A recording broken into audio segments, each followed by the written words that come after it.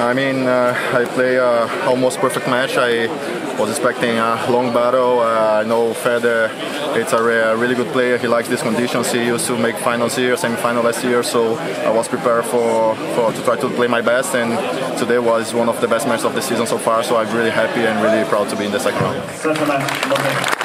I really love the tournament. I mean, I think this tournament won like 11, 12 times the best 250 of the season. So I'm really happy to come back here and expect to go even further. Good luck. Thank you. Thank you. Can I get your autograph and a picture?